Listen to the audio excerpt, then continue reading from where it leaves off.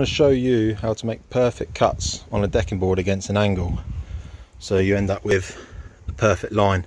This happens to be composite decking board, but it will work with normal decking boards, and to be honest, most material really.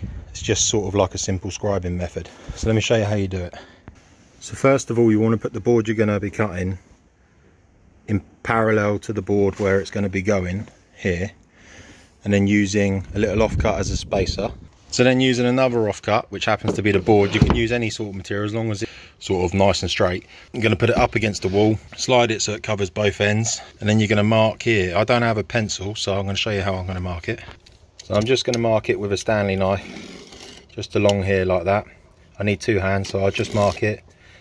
So now I've got my scribe mark, take that away. I can cut that, which I'm going to do now. I've made the cut. I cut that using a circular saw. So now I'm going to move these spacers out the way. I'm going to lay it over the top against here and up against where I want it on the wall here, and then make my square cut at the other end. So I've laid it up against here. Now I'm going to mark my square cut over here. So now I'll mark my square cut where I want it, plus the spacing that I want.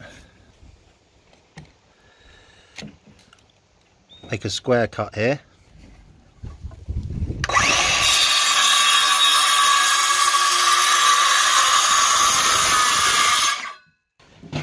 And I'm going to put it where it needs to be.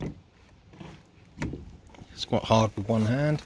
And come down the other end, put it where it wants to be, and as you can see, perfect cut.